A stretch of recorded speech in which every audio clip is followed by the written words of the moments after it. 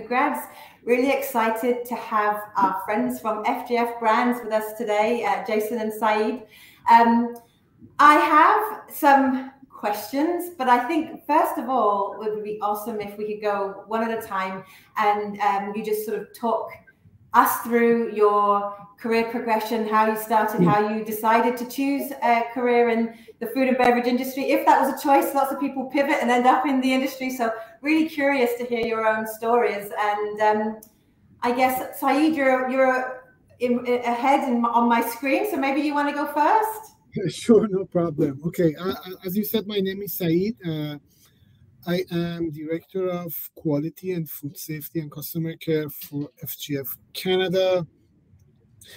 I have Bachelor in Animal Science, and obviously my major was related to kind of food. So all my career, I've been involved in food manufacturing for almost 30 years in 3 different continents. I have master in Greenbelt. I'm the first BRC professional across the globe. I've done any sort of food safety and quality training related to food industry, like HACCP, BRC, SQF. As I said, this is my path. When I started studying at university, I knew that I'm going to be in food industry, and that was it. So I've been in food, and I will be in food till my end of my career. And you came to FGF. How did that happen? Like when you started off, Actually, I came to Canada around 16 years ago.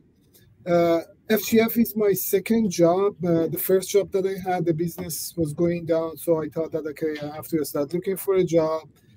Then I was a little bit more picky because it was my second job in Canada, so I had the opportunity to look for what I really want to do, and I found FGF is a very fast-growing company, so I came to FGF. My first job was QA supervisor at one of our facilities, 1295. Then throughout the last 11 years, I've been promoted to different positions. From QA supervisor, I became food safety and audit manager. This is a LinkedIn title. We don't use manager title at FGF. Then after that, I promoted to QA program lead, which is equivalent to QA manager, QA corporate manager. And after that, I got the director position. And what did you do in order to secure so many promotions? I mean, how do you think you conducted yourself, and what advice would you give to students and grads that are interested in, perhaps coming in at the entry level in a QA, perhaps a QA technician role or QC technician? How would you advise them to progress like you have? Actually, as we all know, the whole food industry is changing every day. The requirements is changing. People are more cautious about what they are eating. Everything about science is improving. There are lots of new practices. You have to keep yourself updated constantly in order to grow. And I think FGF was one of the best places for me to accomplish that, that goal, because they provide you with all resources.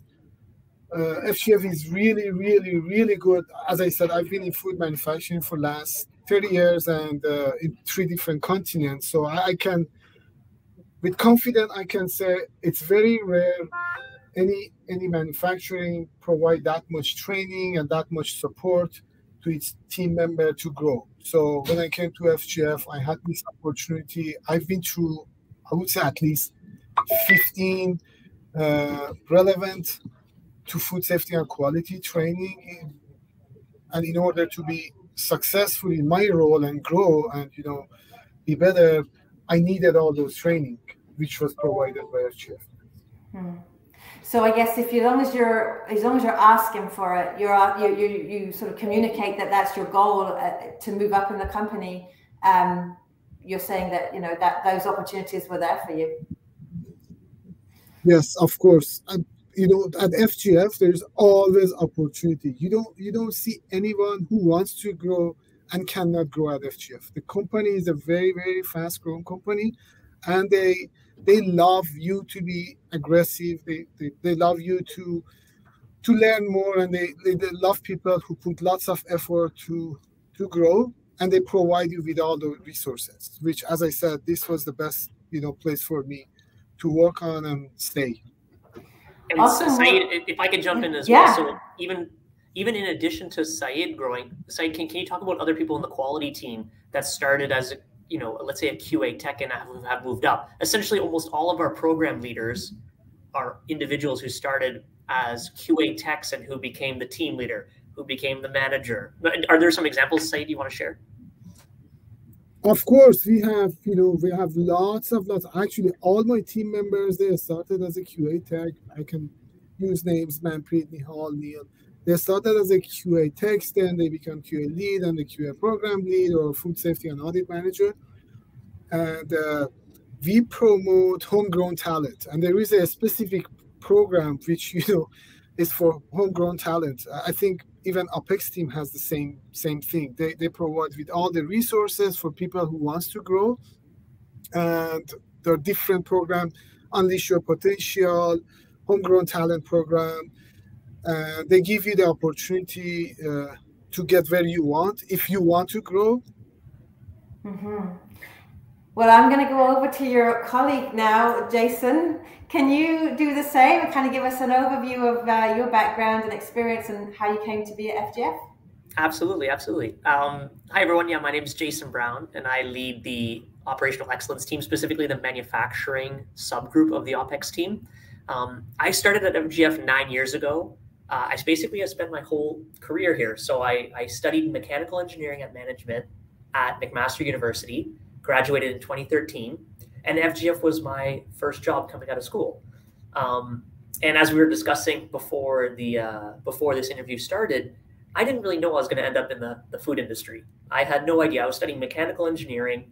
I was calculating stress and strain on beams, when a load is being applied, and I didn't really know exactly where I was going to end up. And then it just so happened that I basically had gone through a sort of an interview process with a consulting company that did a lot of consulting in food industry, and they did a lot of continuous improvement, and that got me really excited about it. And they are the ones who actually connected me with FGF, saying, hey, there's this company that's looking to hire some great, young grads. At the time, FGF only had 2 facilities. Are you interested? I said, absolutely. And that's where I connected with some of the leadership team here at FGF and started as a continuous improvement engineer. And at the time, we had 2 facilities, and the types of projects that I was working on was all about improving efficiencies of the manufacturing lines, right? Looking to reduce waste, reducing downtime, reducing non-value-added labor, and utilizing that labor in more value-added positions. And it was a wonderful experience. And then after a couple of years, it was excellent timing as well. FGF, with great leadership and a great vision and great products, was the company was growing, was taking market share from other organizations. And so as the company was growing, we were building the continuous improvement team. And that was a wonderful opportunity for me to have a chance to sort of mentor some of the new and train some of the new CIs that we're hiring. And that eventually just naturally progressed into me taking on a team leader role in the CI team, and then moving into a manager role in the CI team. And now the CI team has basically joined forces with a few other continuous improvement teams, and we're now the operational excellence team, and I lead the manufacturing subgroup within that team. And the OPEX team also has a maintenance and reliability subgroup, and it also has a quality and sanitation. And yeah, it's been an absolutely amazing journey these last 9 years. Have an opportunity to work with tons of amazing people like Saeid. And the great thing about operational excellence, or CI, right, continuous improvement, a lot of people use those names interchangeably, is you have the ability to work with individuals across the organization. So you're very closely working with the production teams because we are a manufacturing company, and that's something to be really proud of. And so obviously a big focus needs to be improving our manufacturing processes. And to do that, you work with individuals from maintenance, from quality, from production, from supply chain. And that's been an absolutely amazing journey. So what does your day look like? It's interesting because I do talk to a lot of students and grads, and when they're just starting out, they hear job titles, but they really want to understand, like, what do? You wake up in the morning, you take a shower, you get dressed, you go to work, maybe you go to a home office, maybe you are going to the facility. But what's your day look like? Maybe Jason, you could go first, and then Saeid, we go to you. So I'll give two examples. I'll say what does a day look like for a continuous improvement engineer? Because that's the majority of our team. We've got 21 team members right now, and a lot, like essentially the model is 1 to 2 continuous improvement engineers at every single facility.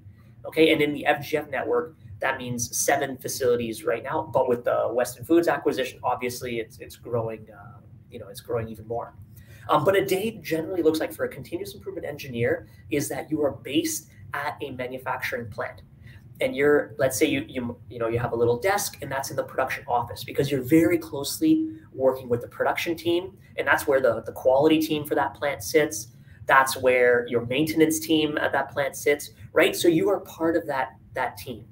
And what a day would look like in FGF world for a continuous improvement engineer is there's a mixture of sort of some daily routine activities, as well as looking at longer term projects. So an example of a daily routine activity would be, hey, there are some reports that we send out that takes a few minutes every day, and that helps provide visibility on yesterday's performance. So what was our output like for yesterday? Okay, how many pieces per hour did we hit on average, or how many pans per minute did we hit? And let's say we hit a certain number, that led to an efficiency of 82%. So then you're also collecting data from different resources to say, hey, where was that opportunity, that 18% of lost opportunity? What contributed to those losses? That could be either downtime, it could be that we weren't running at the optimal speeds, it could be that waste was contributing to it, or rework as well. And so part of the routine is communicating performance metrics and KPIs about the previous day, and that helps provide visibility to the leadership team. Then the team would also be working on, let's say, longer term projects, which are driven from the data. So as an example, one manufacturing line is performing worse than the others. It has a higher waste than the other lines on average. That's going to be the area we're going to focus. And we are going to help to quantify, with the support of maybe the finance team, to say, hey, what is the financial impact if we were able to reduce the waste on this line down from 4.5% down to 2%, which is, meeting our company target. And we say, oh, wow, that's a significant, financial impact. We're going to prioritize this as a project. And then the OpEx engineer or CI engineer works with a team made up of production team members, of maintenance, of quality, to basically tackle that issue. And we at FGF like to follow Lean Six Sigma, methodology. So following like lean manufacturing principles or Six Sigma principles. Some of you may have heard of the DMAIC approach: define, measure, analyze, improve, and control. And that's basically a problem-solving methodology to help eliminate whatever problem you're trying to solve.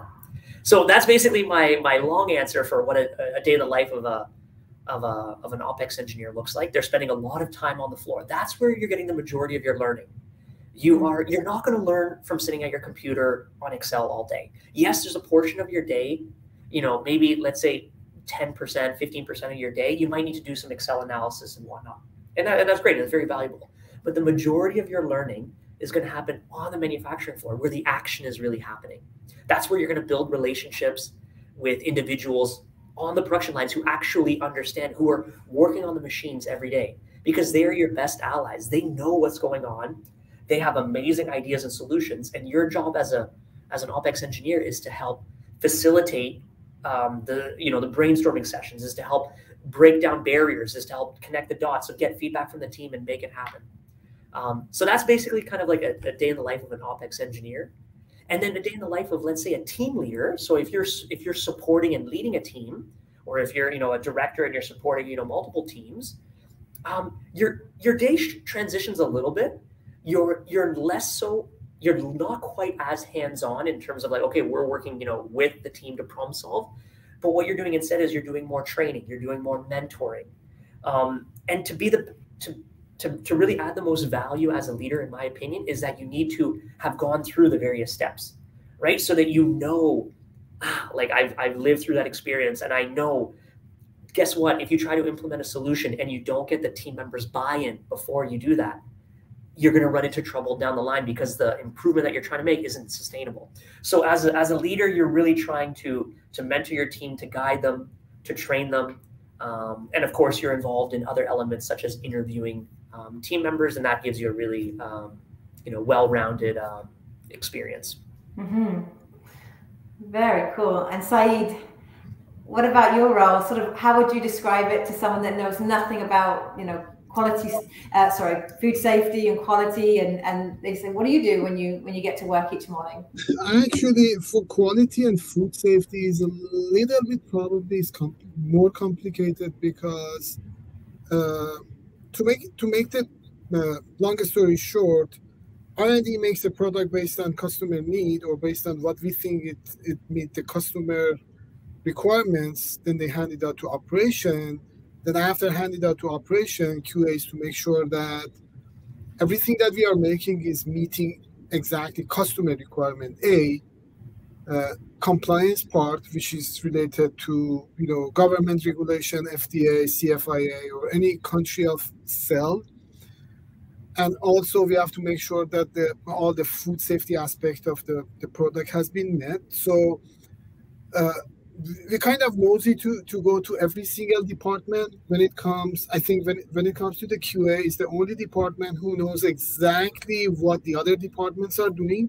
And sometimes even they develop the SOP for them. They make sure that they are following what they are supposed to from A to Z.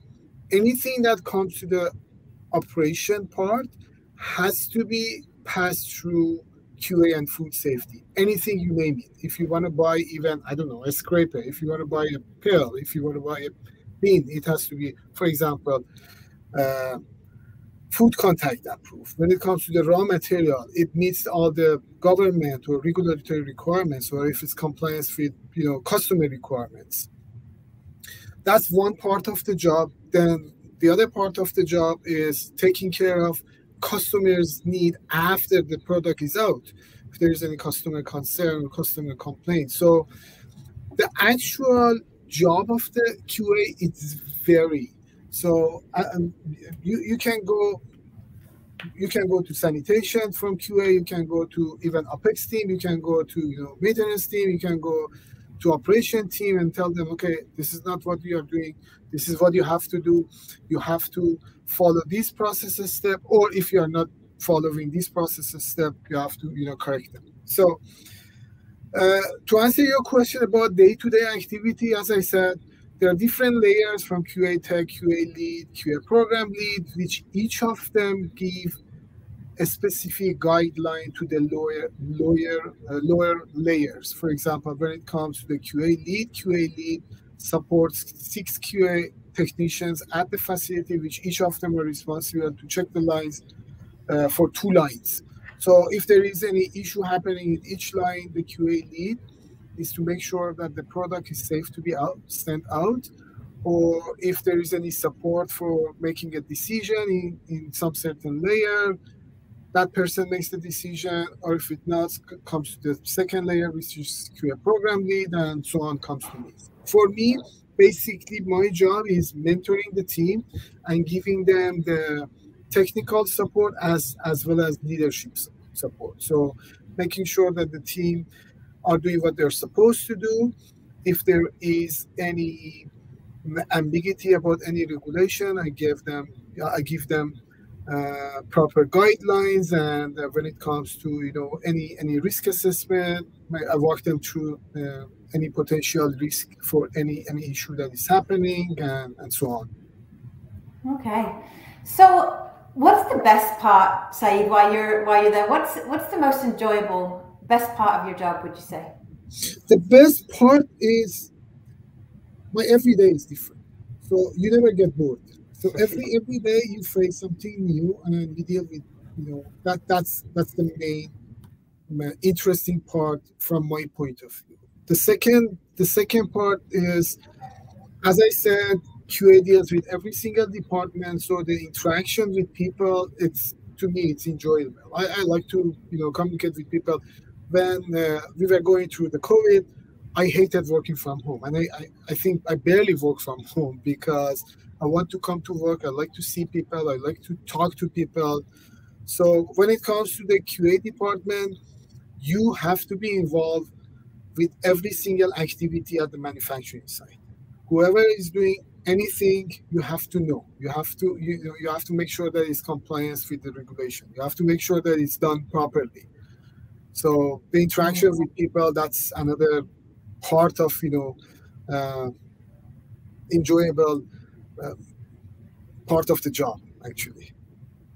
And Jason, what about you? What's your favorite part of your job, if you were to sort of highlight something?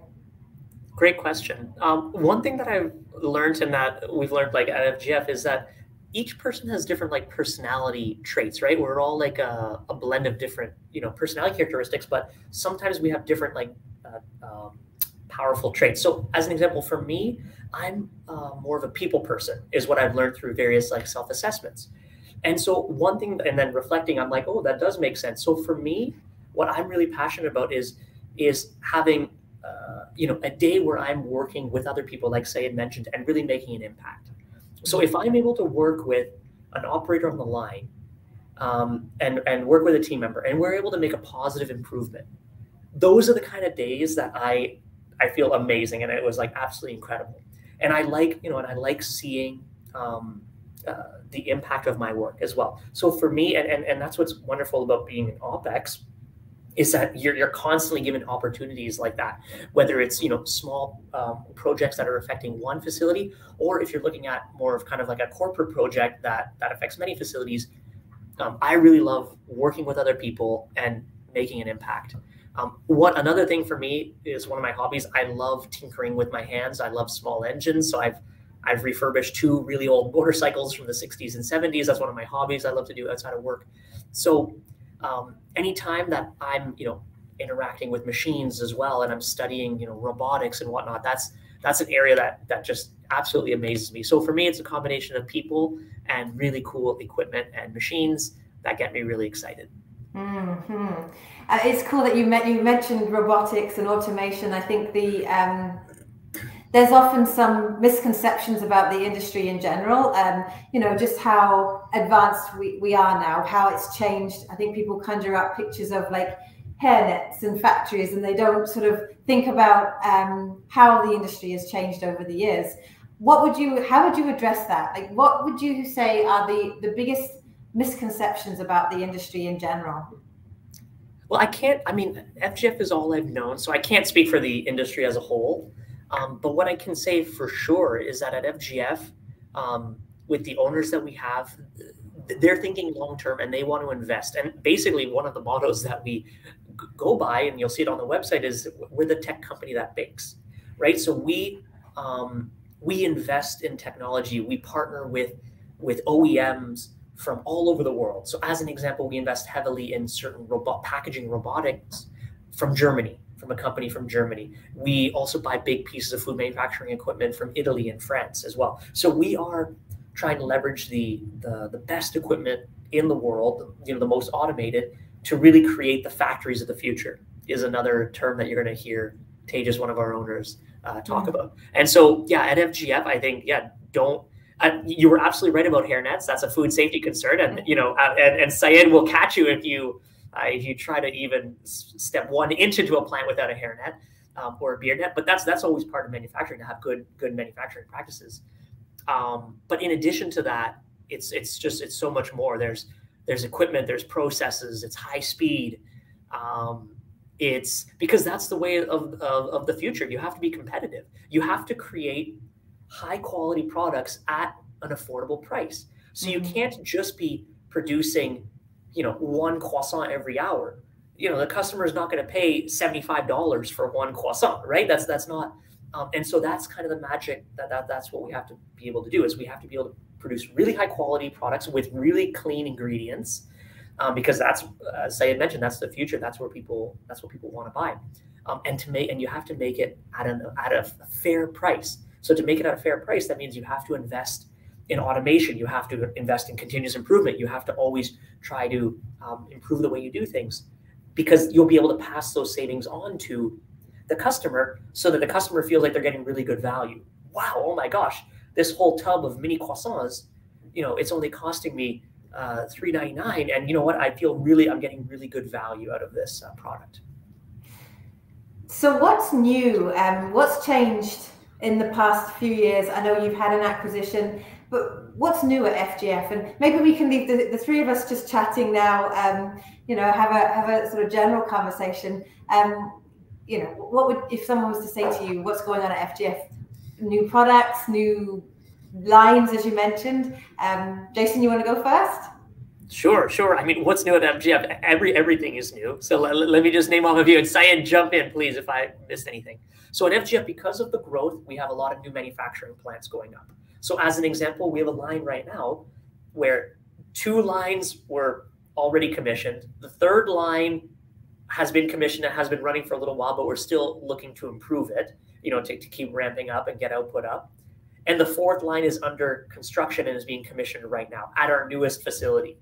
And our newest line, it's our highest speed sliced loaf line, most automated line, all different types of equipment. And so as we speak right now, we've got a bunch of different teams from R&D, from the engineering teams, from OpEx, from quality, from maintenance, literally every team is involved in commissioning that line.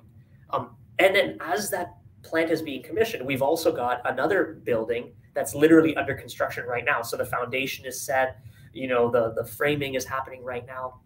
So there's new plants being built.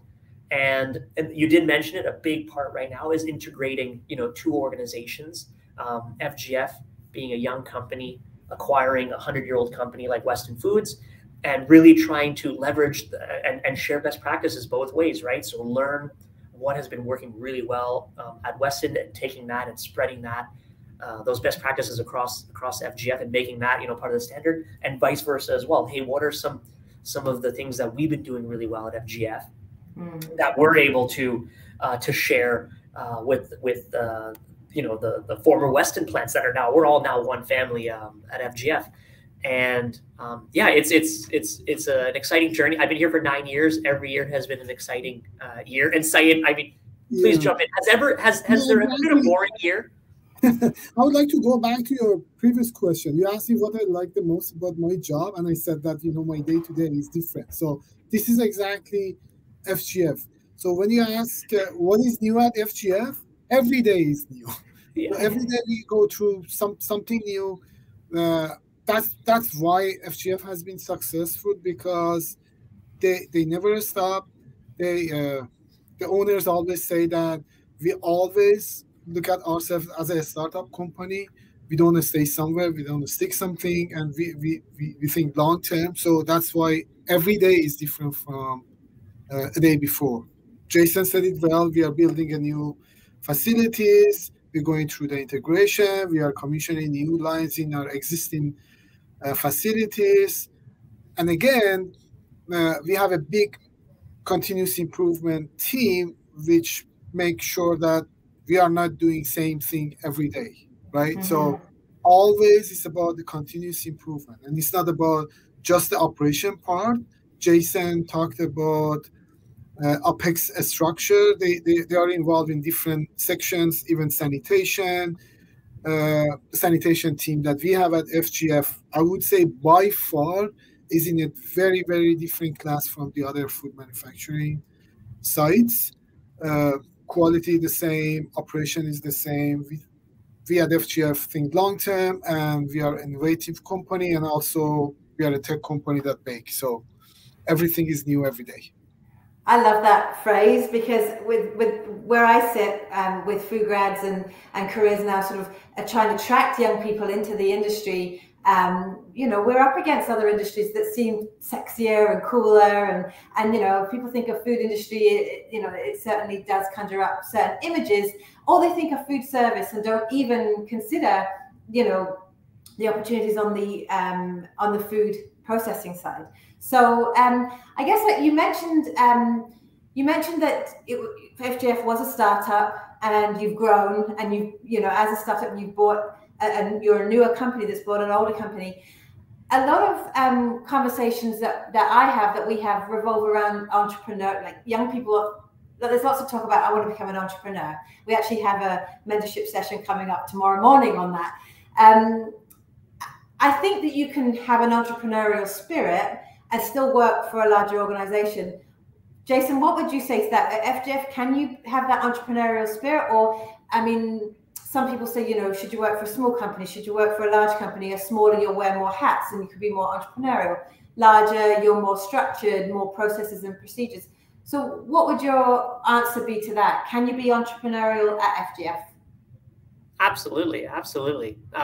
Yeah, I think aligning yourself with the vision of the company is important. So as an example, FGF as a company, no matter what size we are always going to be a startup at heart, because that's driven right from the ownership, Tejas and Ojas. That's what they started this company from scratch, with their dad's mentorship as well. And that's always been the spirit. So no matter what, FGF has that sort of startup mentality. And what does that mean? It means that a lot of us wear many different hats and we're pulled into many different areas. You'll never hear anyone here say, oh, that's not part of my job description. You know what I mean? Like that kind of like mentality. That doesn't really exist here at FGF. I can't speak for every other company, of course.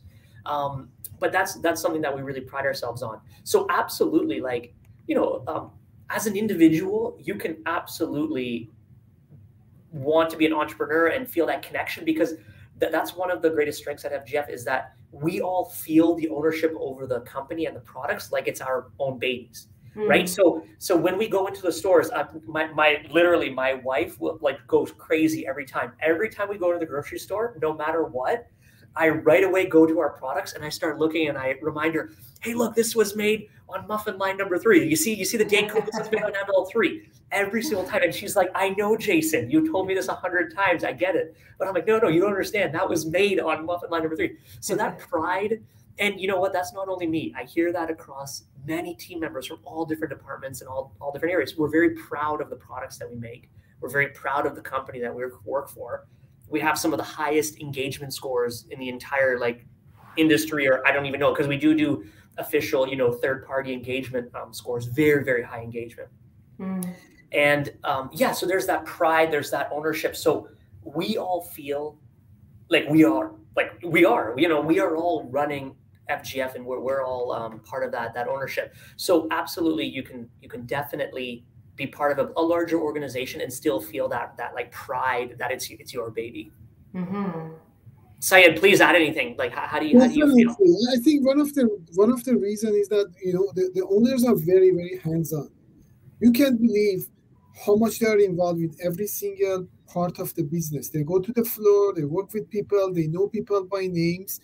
And when it comes, for example, to QA department, all the shift reports from my QA techs, 100-something shift reports, they just read every single of them, and we get response. That tells us that, okay, what we are doing is very, very valuable. It's very, very value added to the company.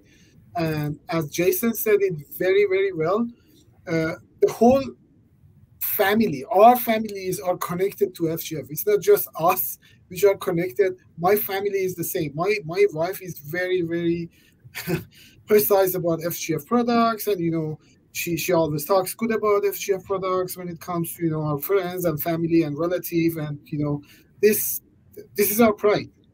It helps, doesn't it, when you're dealing with food? This is kind of slightly off subject, but my son, he's 16, he works for McDonald's, and after he joined, I thought he'll not eat McDonald's anymore because he'll see what goes on in the background, and and he'll be like, oh, I could never eat it. But that's not the case. He comes home, he eats there, he brings food home. He's like, it's very clean. He talks about the quality. And this is a 16-year-old, first job. So I can only imagine that pride, for yourselves in the company. It's great to hear, because it gives the consumer that confidence that if you care and you're feeding your families, then, we can have confidence buying the product too. 100%. And even as an example, every time I go into Costco, even though, I could go to the manufacturing plant that makes the mini naan, and and get some free samples and whatnot. It doesn't matter. Every time I'm in Costco and I walk by that section, I'm grabbing a pack of Stonefire Mini Naan because I'm going to pay full retail price for it because it's that good. My freezer is full of it, and I just we can't get enough. So absolutely, we're very proud of the products that we make, and that's the reason the company is successful. Is that you have to make good products. If you're not making good products, someone may buy it once, and then they're going to go with a different option later on, and you know what I mean. And your company's not going to be very successful. So it starts with the products. And the people and the culture, and then that's you keep going from there. And sometimes my relatives even they go to Costco or different stores and take pictures from the product. They are asking, they send me a picture. Is that your muffin? This is what you guys make. Well, I mean, it's exactly that, and I think you have competition from products, but to go back to the people piece, same with companies. If you're not treated well, if you're not excited to go to work every day, and who's kidding who? Every day you're not kind of woohoo excitement. That's unrealistic. I think we all have moments, days, there's challenges that in every job, in every industry. But I think if it's like the majority of the time you're having fun, the majority of the time you're invested, then you're in the right role. And that leads me to another question. I think you kind of touched on it, Jason, but if you're an intern or a co-op student or somebody that's entered into the organization, sort of an entry-level role, what kind of projects would you be involved in potentially? Certainly, let's talk about interns and co-ops. Sure. So on the OpEx team, we hire many co-op students, all from normally like engineering programs. So whether they're studying, mechanical engineering, chemical engineering, industrial, we've had some electrical. So really there's not any specific requirements. And we started our co-op program hiring co-op students probably about 4 or 5 years ago. So we've had lots of groups of co-ops. And let me tell you, we're almost never disappointed. The individuals are coming in with amazing ideas. They're super, tech savvy. Their Excel skills are amazing. And they're really passionate and really energetic. And so we love it. And so we literally have, in addition to those 1 or 2 full-time continuous improvement engineers or OpEx engineers that we mentioned, we also hire one co-op. So, they're basically called a continuous improvement engineering co-op or OpEx engineer co-op. And we have one at each facility.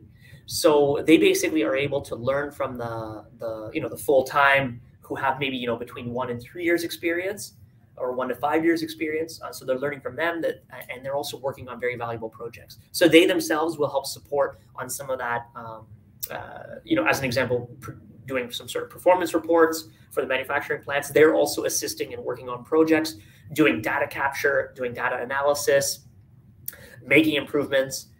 One of the things we're very proud of is that our co-ops are not treated like co-ops, oh, you're just a co-op. Let me just hand you a bit of work to keep you busy for the next 4 months or 8 months. No, no, because there's such a demand for work and tasks and commissioning and action. We need every resource that we can get. So right away, after about 2 weeks, everyone forgets that individual is even a co-op. They're treating them as if they're a full-time team member. Which means that there's responsibilities. There's expectations, there's responsibilities, they're being challenged. And the feedback that we get from the co-ops is always amazing because they're like, wow, I've grown a lot. I've matured a lot here. You guys are actually trusting, you're trusting me with the analysis I'm doing. You're counting on me. I'm adding value. And they really, really value it. We've had many co-ops come back and extend their terms, very common. And we've even had, we have 2 full-time engineers right now who started as a co-op. So they started as a co-op. They worked for 8 months at different facilities. And then we really liked them. They really liked the organization, and the timing worked out that, we had openings at that time.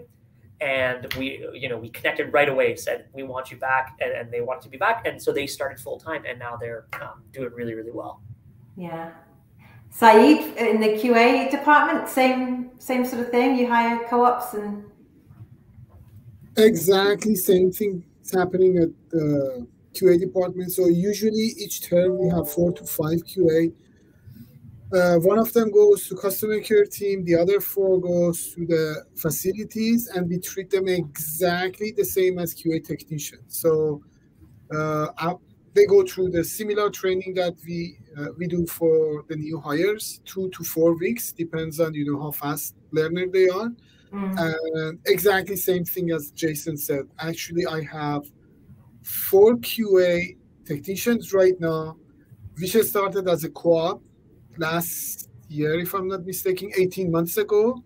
And they went back to school, they finished their school, they came back. And one of them recently actually was promoted to the QA specialist. So from QA tech, she was QA co-op, then she went back to school, she finished her school, came back, hired as a QA tech. 6 months later, she applied for QA specialist, and she's a QA specialist, and she's helping us for US facilities integration as we speak. So she's doing fantastic job. And to be honest with you, every single of my QA co-op that, we have had for last 2 years, if they come back, they're more than welcome to, we constantly have new hire, and every single of them did a fantastic job for us, and there is room, for them to be hired at FGF and grow. It's always interesting to me that companies don't take advantage of the subsidies that are available to employers to hire co-op students.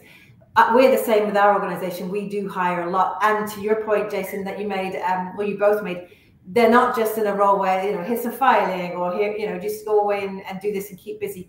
They are an integral part of our team, and we forget that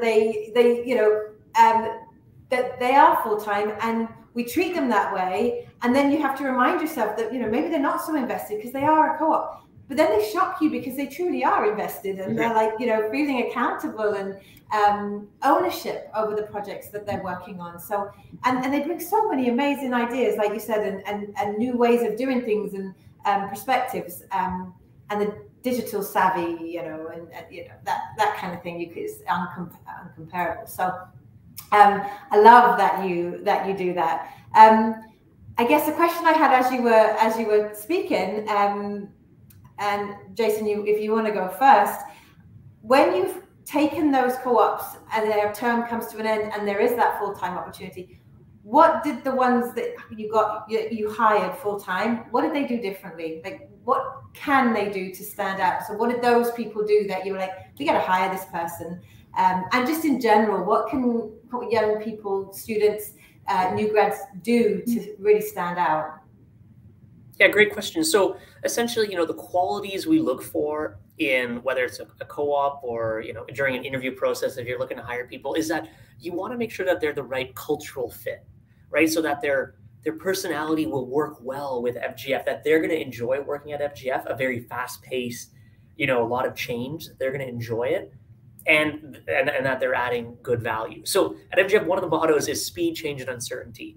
Right? There's a lot of things changing. Obviously, you can probably understand just as we're describing the projects and the action, the change. There's a lot of change. It's not just a steady, everything's the same and it's been the same for the last 20 years. And no. There's a lot of change. So we look for people who are the right cultural fit, that have that energy as well, that drive.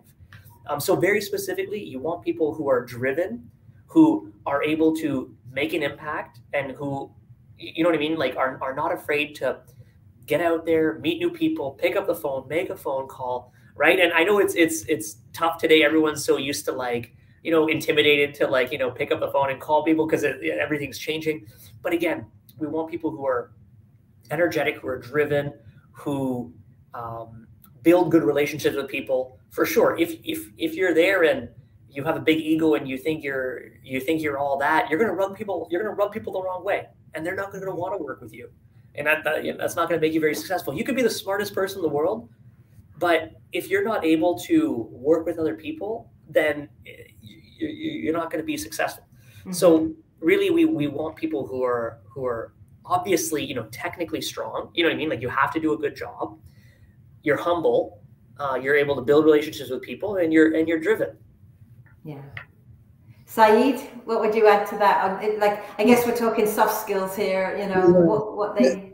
Jason said it well. So when it comes to FGF has its own culture. So the very, very first element for us is if that particular individual is a good fit for FGF culture.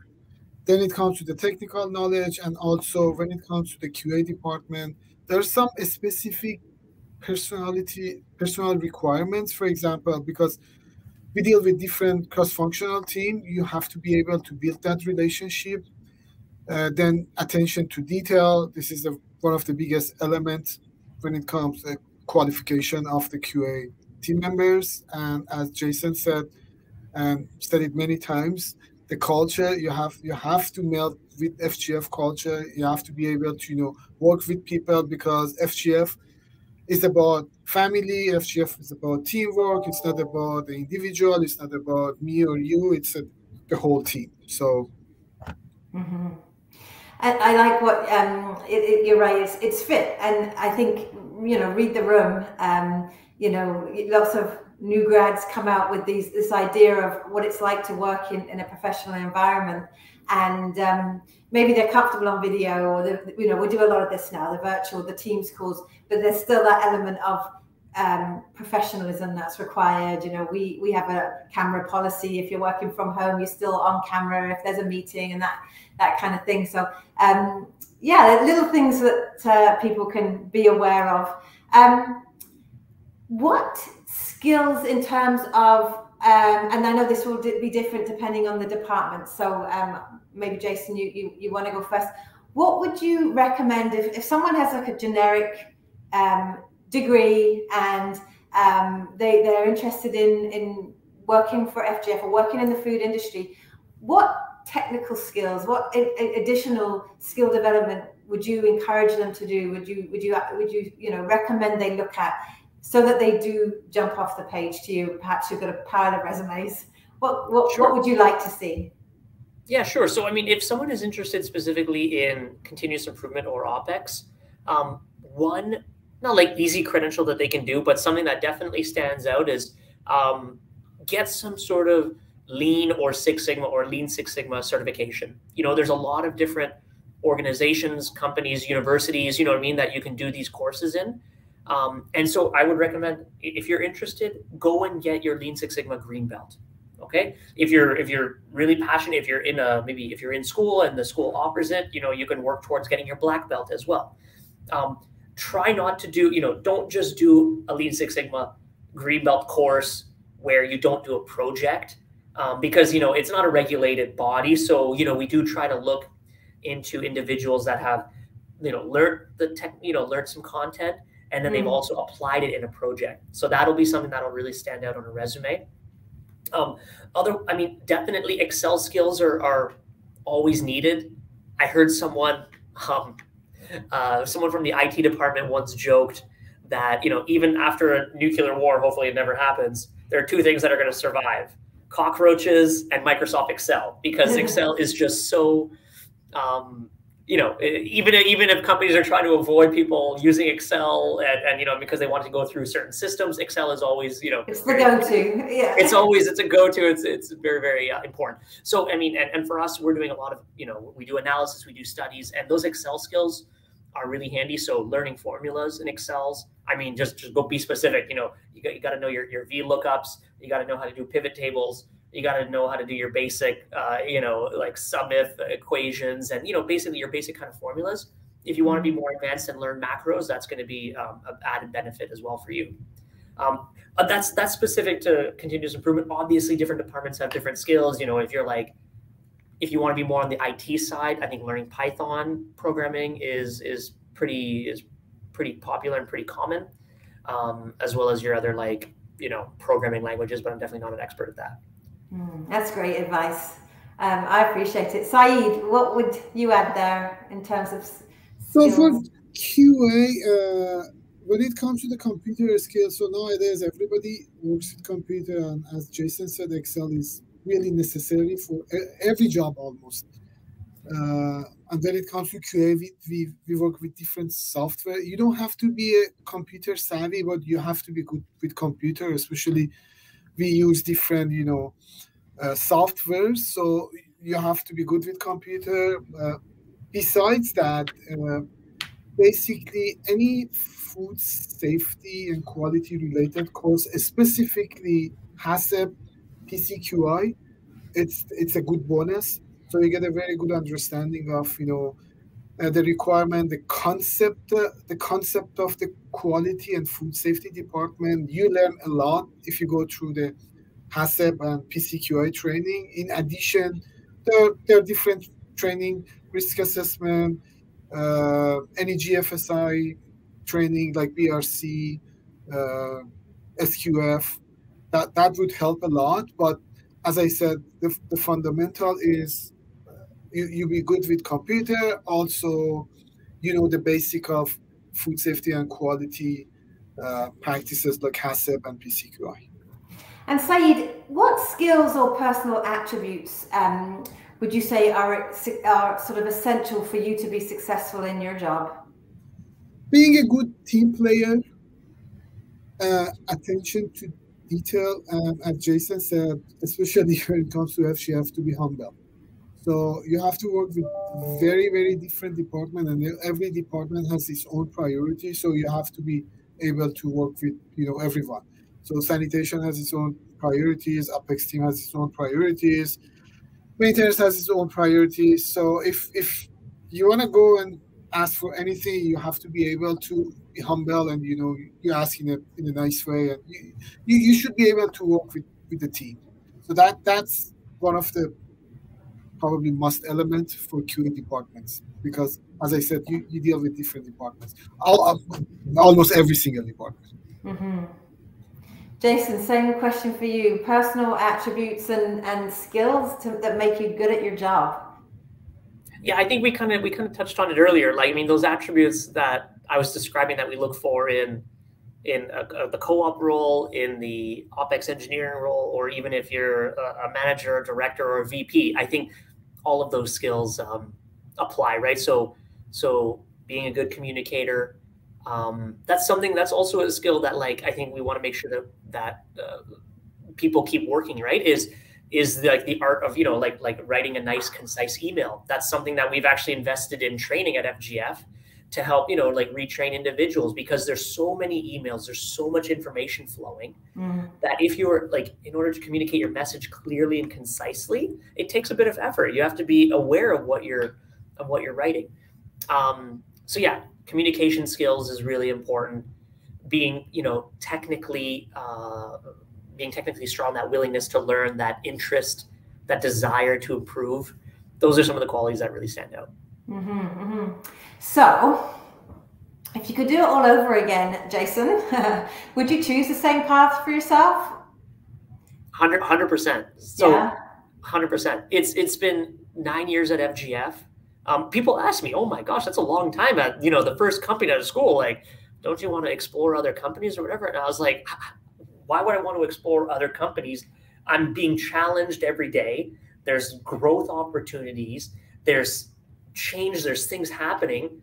It's one of the fastest growing organizations in Canada. I'm very, if I was doing the same job every day, absolutely, you get tired of it. I think we're all like, part of all of our personalities is that we want to try new things. We want to learn.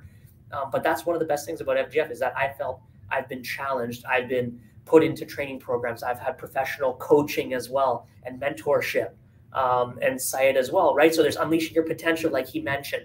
All of our team leaders go through different levels of coaching and mentorship, and it helps us grow and mature. And this coaching and mentoring has even helped with, my life outside of work as well. Understanding about my personality, understanding about others' personalities. So as an example, your spouse potentially at home, understanding different personalities and how they work together.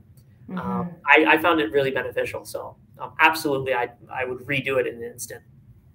Saeid, same question for you. Would you change anything? Or if not, like, if you wouldn't change anything, sorry, carry on. I think I'm going to let you answer. I've got other questions and I'm looking at the time, but I'm going to let you answer. So for people who know me, I think they don't need to ask this question for me, because FGF is a perfect match with my personality. This speed, change, uncertainty, this is my personal life too. So I like this craziness. I like, to keep going, and my day-to-day activities would be different, because I am a very, very active person. In my personal life, I'm a very active person too. We've been in Canada for 15, 16 years, and I changed my houses 6, 7 times. So you can tell that the company culture matches with my personal, preferences. So I love it. I don't want to sit somewhere. I just want to change my, not career path, my day to day. I like to be different from the day before. I like to study and I like to learn more. They provide me with all those resources and nothing else. Definitely. I haven't been looking. I'm not going to be looking for a job. I'll stay at FGF till my end of my career because I love it.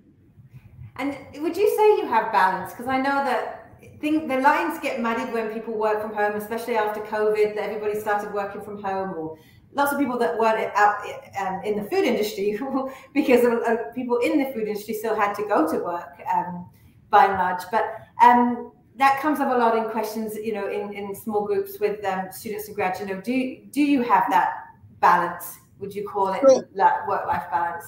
So again, if you're asking me, I think it's a little bit wrong question for me because I go for vacation. Actually, I just came from vacation yesterday. I was in Greece for 2 weeks, but when I was in Greece, I was in touch with my team.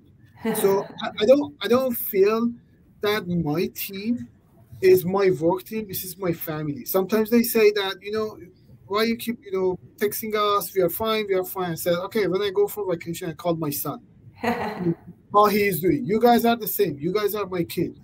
So as I said, that FGF and work at FGF is a part of my personal life. So I think that's a wrong question for me. I don't know about Jason. I love it. I don't think I'm working. I think this is my life. And doesn't matter where I am, what time it is. I love to be involved. That's awesome. Yeah, I think so specific. I know there's a lot of interest about this kind of like work from home, work in the office, hybrid models, and everything. So I think just like many companies, FGF is trying to figure out where do we land. So obviously, pandemic hits. Any role that can work remotely was moved to remote right away. So as an example, those in IT, boom, okay, no problem. You're set up with your computer at home. You're working remotely. It's a piece of cake, easy. In manufacturing and those support teams that are supporting manufacturing, you need to be on site. And remember, food manufacturing during a pandemic is a critical business, right? Like literally when the shelves are running empty and there's no more bread on the shelves, we are the ones producing more bread, trying to fill the shelves, right? With making naan and making muffins and making croissants and making all kinds of other delicious baked goods. So our manufacturing never stopped during the pandemic. And in the continuous improvement team, because we're supporting manufacturing, we are also supporting on the floor manufacturing. So now as time goes on, to see where it ends up landing in terms of, I think it'll end up being certain teams will have different hybrid models. Some teams are going to be fully in the office every day. Other teams work, if your preference is to work remote 4 out of 5 days and 1 day a week you're coming into the office, I think that's going to be fine as well. That might be more on the IT side. In manufacturing, it's more, in the plant. And there's going to be many other teams that are maybe going to be some sort of hybrid in the middle. Mm-hmm. Well, we are approaching 3 o'clock, but I wanted to end by giving you each the same question. Saeid, maybe you want to go first. What's the best piece of career advice you were ever given? From a mentor, from a family, friend, and anything? Best piece of advice? For food manufacturing, nobody regrets coming to food manufacturing because this is the safest industry across the world. So if you work in food manufacturing, you're always safe. You always have job, and you shouldn't be afraid of losing your job no matter what. And when it comes to FGF, this is fast-growing company. We always have hiring, and for whoever wants to grow and learn, I can tell this is the best company. Mm-hmm. Perfect. And Jason? With lots of information and support to go to. They promote. We talk about it, I think, a couple of times that unleashing your potential, and there are lots of good programs for people who wants to grow professionally. That's awesome. Last word to you, Jason. Yeah. Just words of advice. I mean, I think focus on the soft skills. I think although the world is becoming so technologically advanced, and you know what I mean, it's teams and all everything, we are still human at the end of the day, and we still crave those social interactions. And so I think my advice would be to keep always, stay focused on those soft skills, right? So communication skills, making eye contact, being comfortable, in an interview, being comfortable presenting, right? Those oral skills, because even though things keep changing and evolving, those old school skills are still very, very relevant, and they're still super, super important. So don't forget about the soft skills. Keep focusing on them. They will always, and building relationships with people, right? Mm-hmm. That will never get. They'll never go out of fashion. It'll never go out of style. Exactly. That's amazing advice. It's so true. As a recruiter, I 100% agree with what you both have said. And we're at the hour. This has been awesome. I so appreciate your time. We couldn't inspire and mentor the next generation of food and beverage industry professionals without people like yourself joining us on these types of sessions. So we really appreciate it. You really don't understand the industry unless you hear from people inside of the industry. And this is what we're trying to bring to the forefront. So thank you for your time. And you'll see this shared on all different channels, Twitter, LinkedIn, Facebook. And please feel free to share with your own networks. And yeah, again, thank you so much. Have a great rest of the day. Thank you so much. Have a great day. Thank you. Take Have a care. good day. Bye-bye. Bye.